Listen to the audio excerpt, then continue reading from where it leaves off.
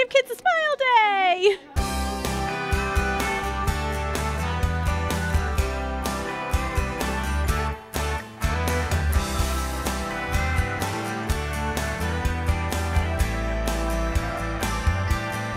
So today is Give Kids a Smile Day, and I had the awesome opportunity to be the tooth fairy and try to give the kids a chance to see what it's like to come to the dentist. We're providing completely free dental care for the kids today. Whatever they need, we take care of it for them.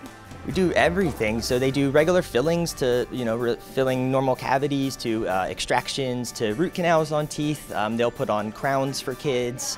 Really anything they need, they get done here. The dental environment is usually very stressful and intimidating, so we have puppies here and we have people dressing up in character outfits to make them feel more comfortable in the dental environment. Well, as you see, Olaf is here. We also have the tooth fairy.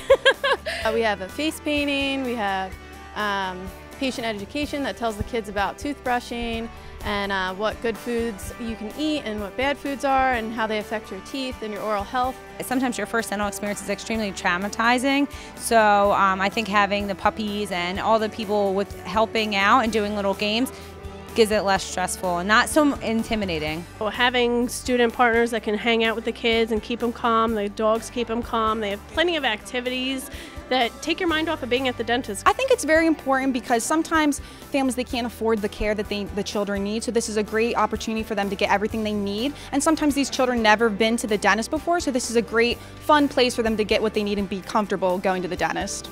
It's really cool that for the kids, they come, they get a cleaning, but they get a lot more than that because we talk to them about how to brush their teeth, what they should eat. We talk to mom and dad, what do we need to do to keep the kids healthy. We get to teach them basically their nutrition and their home care, and it's not just about their teeth, it's about their health. Everything's linked together. The students who have worked in dental offices before have probably never seen some of the decay and some of the problems that some of these children present with, because some of our kids have never been to the dentist before and they have some really serious problems. So in addition to learning how good it feels to give back to the community, they also learn how much need there is in their own community, right in their own backyard. It helps us connect with the community and actually translate some of our skills, like at least being able to see what we're going to be doing. Well, it helps the college because it's able to promote that we are interested in the community and interested in the wealth of the community and the health of the community,